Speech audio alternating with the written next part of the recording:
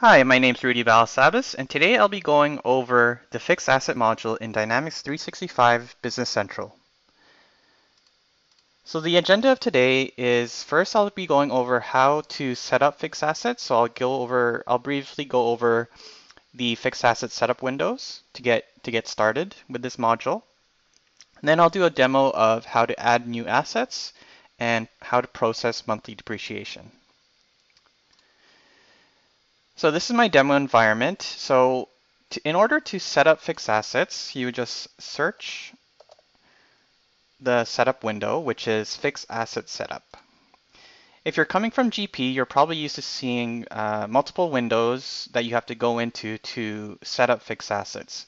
Whereas in Business Central, it's a little more simple in terms of how to set it up. It's all in this fixed asset setup section, and then these various tabs which I'll go over. So what you see here first is your default book. So you can have multiple books, for example, a tax book or another book where you keep track of assets a different way. But you'll always have to have one default book which will be connected to your GL. So in this example, it's my company book here. And then fixed asset numbering sequences here. So this just means that what the asset IDs will be named. So for example, the first asset that you add will be FA0001 and 002 and so on. So you can edit this depending on your company preference there. If you click the General tab, you'll see the FA class, subclass, and location setup. So FA classes. So what we normally see with FA classes is a distinction of intangible or tangible. You can also have financial here as well. But this, again, it depends on how you want to set up fixed assets and your classes. If you go to subclasses, this is what you're probably used to seeing, your various subclasses. So equipment, furniture, and so on. And as you can see, they're always part of either tangible or intangible FA class code. If you click depreciation, so this is where you would define your depreciation book. So this is by default, for example, so company is a default one connected to your GL. There's one setting here I wanted to go over, fiscal 365 days. So if you have this turned off, it will assume that your calendar year for your fixed assets is 360 days, meaning all your depreciation every month will be the same for that particular asset. If you turn this on, it will calculate depreciation based on days. Okay, and if you scroll down a bit here, so the integration piece, this is just saying that this book is connected to the GL. So if you had multiple other books, such as a tax book or other books, these settings will be off because you can only have one connected to your GL. And then also reporting, if you acquire fixed assets in different currencies or deal with different currencies in some way with fixed assets, you would have to configure this section here. Okay, I'll just go back to my fixed asset setup window again. The next section is posting. So posting groups, this is probably a window that you might be familiar with, is how each of your asset classes will be integrated to your GL. Which GL accounts will get posted depending on the transaction. So typically the ones that need to have at least a GL account on them is your acquisition cost account, which is a balance sheet account, so your purchase account. Your accumulated depreciation account, so this would be in the balance sheet account as well. Your gain and loss accounts, and then if you scroll all the way to the right, your depreciation expense account. Okay, so once that's all set up, you're good to go with using fixed assets and adding and running depreciation. Okay, so I'll just go over an example, a demo of how to add a new fixed asset. So if you go into fixed asset or just search it up, fixed assets here, this will actually show you all the fixed assets that are currently in your system. So in my demo environment, I only have 4 existing assets here. So if you wanted to add a new one, you just click New. Okay, and then the description, so I'll just say Office Equipment 2. Again, this can be any type of description that you want here. So if a specific item or description of an office equipment, you can add that here. FA class code, so equipment is a tangible asset, so you click that. FA subclass code, so it is an equipment, so I'll just select that one there. And if you scroll all the way down, you can see all the required fields are always red here. So depreciation starting date, so let's just assume it's going to start July 1st. Number of years, so let's do 3 years. And then it automatically populates the ending date depending on how many years you put there. So once that's done, you can actually acquire the asset. So right now it's not actually integrated to your GL. You'd have to go to Actions and Acquire. Click Next here. So the acquisition cost, this is the value of the asset. So let's say 3,600. And then acquisition date. So this is actually not the date it starts depreciating. It's actually this date that you set here.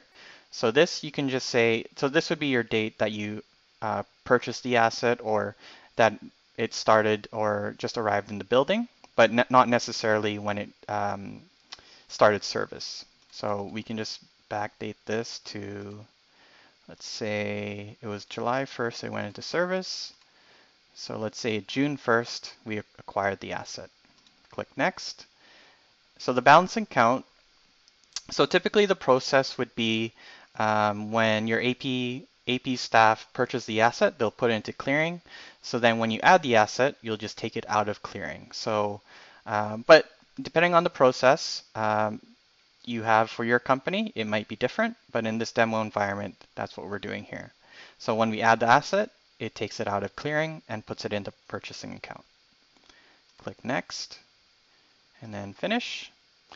So with that, you can have the setting make it so that you can see the actual GL journal, but in my case, in this demo environment here, I made it to automatically post to the GL. Okay, if I back out here, and if I just refresh this,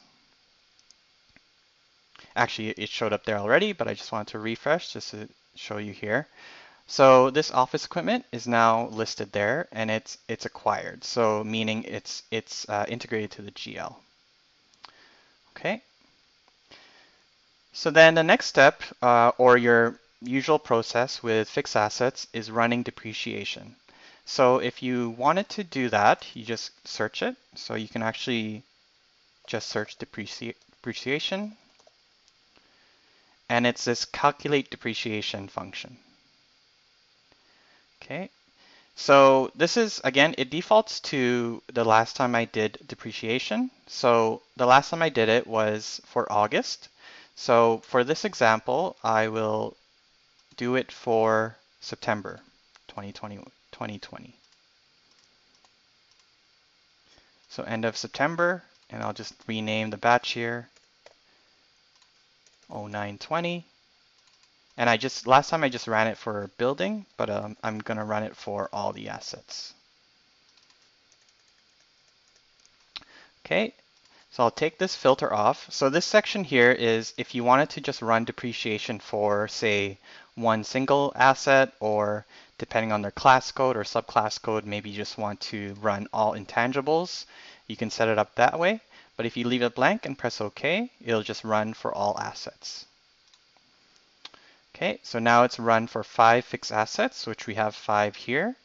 Now it's asking me if I want to open the GL window just to see the GL effect. I'll click yes there. So now you can see all the depreciation that's being run for each asset. Okay, so each asset number there, and it's touching the depreciation expense account. Okay, so once you're ready to post this, click Process and Post. Okay, and that's good there.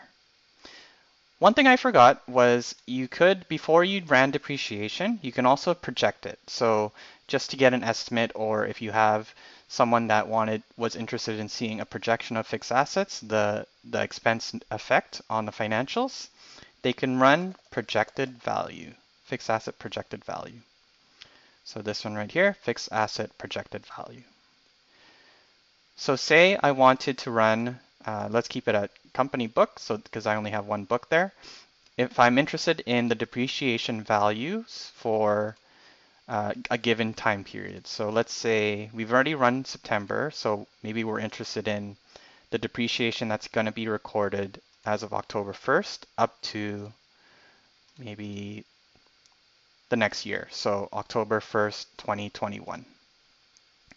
Okay, and then I'll leave everything default for now, and again, you can filter by asset. If I click preview here, it will now show, I'll just zoom that in. It will now show a projection of each asset, the depreciation amounts that's going to be recorded for each period. Okay. So that's a good report to run before you run depreciation, just to get an idea of, is it what you expect for your depreciation for that month? Okay. And then last thing I wanted to show was your FA ledger entries. So this is just a summary of all the fixed asset transactions that went through. So for example, the depreciation that I just ran was these September depreciation amounts. It just provides a summary there. So this includes everything, but again, with Business Central, you can do a search if you're interested to do some sort of filter to get the information that you need. Okay, so that concludes this video. So hopefully that gives you more information about the fixed asset module in Dynamics 365 Business Central. Thank you.